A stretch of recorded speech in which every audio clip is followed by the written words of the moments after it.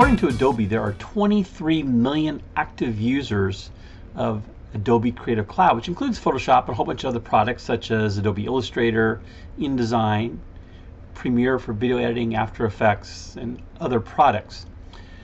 But Photoshop probably is one of the most popular things out there in that Creative Cloud suite.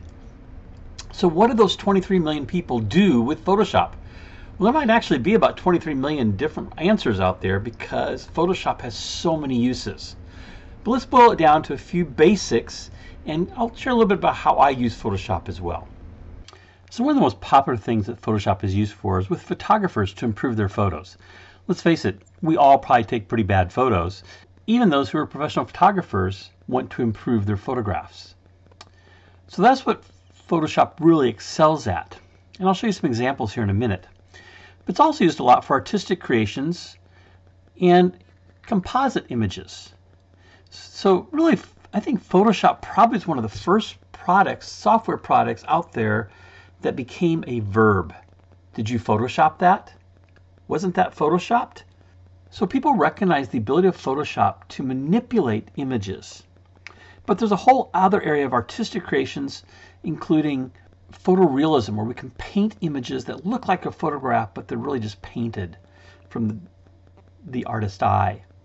Composite images is where we take multiple images and put them together to create a new image. That's actually one of my favorite uses of Photoshop. And then while the Adobe Creative Cloud has software such as InDesign for laying out documents and print production of documents, Photoshop can be used for that. I do an annual newsletter every year using Photoshop to lay everything out. Things like business cards and flyers and brochures I often create in Photoshop. And what I mentioned in the previous video that one of the things I do is teach software development and mobile app programming. And a lot of that's very visual these days. So I use Photoshop a lot for web and software development support to create the graphics that I want to put in a mobile app or in a software package. I also use Photoshop sometimes for creating the user interface of that software to create really nice buttons that the user clicks on. I use Photoshop a lot for educational materials. My master's is in educational media and computers. And so developing materials such as infographics that can help people learn are one of the ways that I use Photoshop as well. Now I create a lot of instructional videos such as this, and I use Photoshop to create my title screens, my lower thirds, and various support images where I'm explaining a concept to do that visually. Now there's so many industries that make use of Photoshop. You think about realtors who want to display images of the houses they have on the market. Again, kind of goes back to the photography improvements, but let's make that house look as best as we can by modifying the tone and the quality of those images.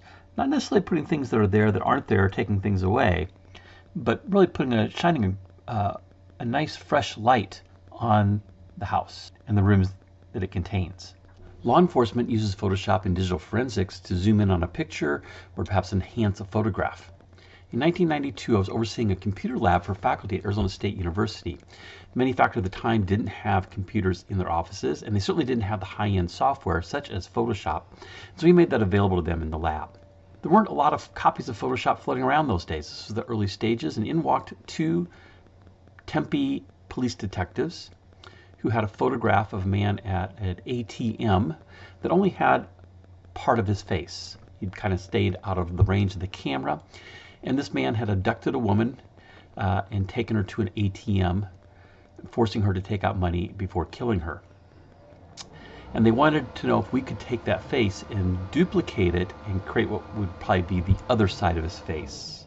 And we were able to do that. The killer was eventually caught. I don't know if our work in Photoshop helped make that happen, but we had an opportunity to participate in the capture of a murderer. So one of the most popular uses of Photoshop, again, was to improve photographs. Today, Adobe has another product called Lightroom, and that's what a lot of photographers use, maybe along with Photoshop. But Lightroom sort of combines Photoshop and Adobe Bridge, allowing more file management to be done. But you can still do everything in Photoshop in terms of improving photos.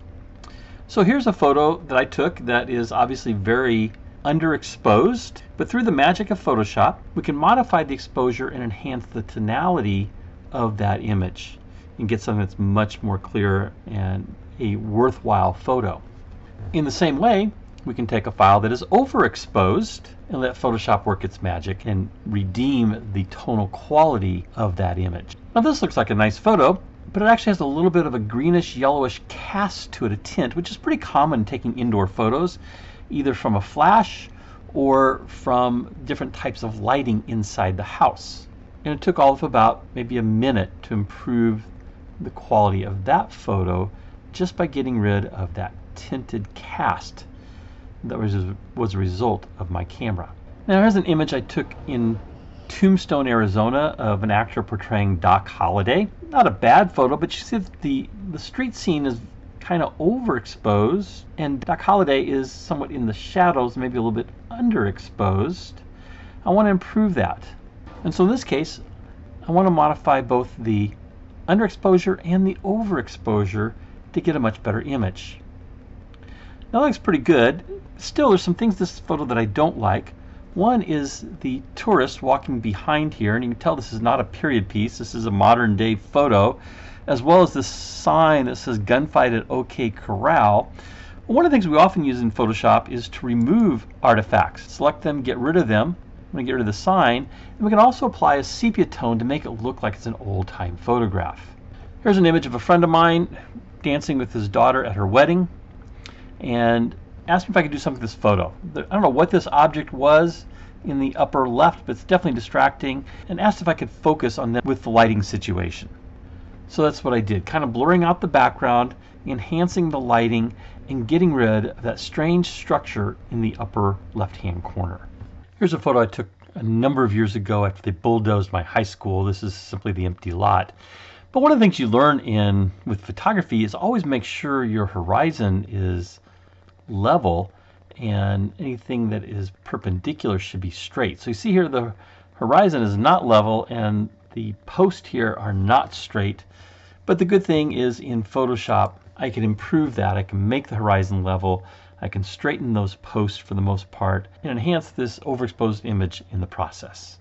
Most of us as amateurs shooting with a digital camera take our image and allow the camera to process the image and create a JPEG image. But professionals tend not to use JPEGs. Professionals use a RAW setting on their camera where the camera is simply capturing all the information and creating a raw image that then is processed in Photoshop. It creates much larger files, but it gives the photographer much more control in terms of the processing and ultimately the artistic ability with that photo.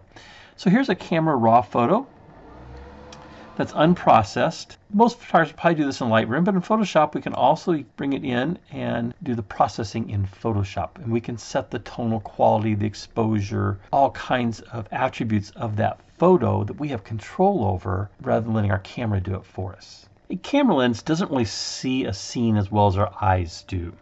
Our eyes allow us to peer into the shadows that the camera cannot capture that information, though photographers have tried to simulate that through something called high dynamic range. And we take multiple exposures of the same shot using a tripod so everything is exactly the same, and then in Lightroom or Photoshop combine those photos to get what we call an HDR, high dynamic range image that gives us the best of all exposures. With high dynamic range, I've seen some pretty cool surreal effects from combining these different exposures by various photo artists. We can also do photo restoration with Adobe Photoshop. This is an image of my wife as a young child with her older brother. Very faded, a little bit of damage to the photo, but with Photoshop I was able to restore much of that photo. Here's another one of her grandparents with a photo that was very heavily damaged, lots of creases, very faded, very yellowed. But again, with Photoshop, we can bring some of that back. I did a calendar of my dog Reba many years ago, and so for November, of course, I had her featured with the Thanksgiving turkey. It took a while to convince my mother that no, my dog was not about to grab the turkey off the table, because this is a composite image. I simply combined a whole bunch of images to produce that image. That is a composite. And these are really fun to do, I think. You can be very artistic in the process. So I used a lot of photo clip art, picture of my dog, picture of the island in my kitchen, and combined all that together. And here again then was the finished product. Here's another composite I recently did of that same Rottweiler over here on the right, and my current Rottweiler on the left, Serenity Grace and Reba. And I just want to do something kind of fun with the two of them. They've never been together. Reba passed before we had Serenity, but I want to bring those images together and just do something kind of fun with them. So here then are the images that I used. My two Rotties, waterfall, gorilla, an octopus, a beach ball, a shark, and a teddy bear. And again, there was the final composite. Here's another composite of my early days of learning Photoshop. I took a forest scene with a moon rock, a fishing lure, and a largemouth bass photo clip art image and combined those to create this advertisement. This image of my dog was actually shot in the backyard. I selected her out, added in the wood grain for the stage, some photo clip art of a stool, photo clip art of a water bowl and a microphone, and then created her name and lights and added some lighting effects. Put her inside of a snow globe. An image of her looking over her shoulder, added a lunch pail, and added a photo of some desk, a chalkboard, and a door, and drew everything else. Composite of Serenity Grace. Another one of her. I used the puppet warp of Photoshop to add the mask over her nose, and then composite her into a hospital scene at a bistro.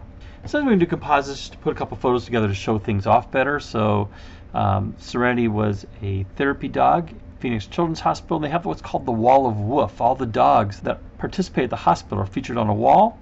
So I took her picture, but I wanted to also get a close-up of her in the image, and so I put that as an insert. Been in awe of a photorealism artist named Bert Monroy, who creates these incredible paintings that can sometimes take a couple years to create that are extremely detailed, look like a photograph, but they're all drawn in Adobe Illustrator, Adobe Photoshop.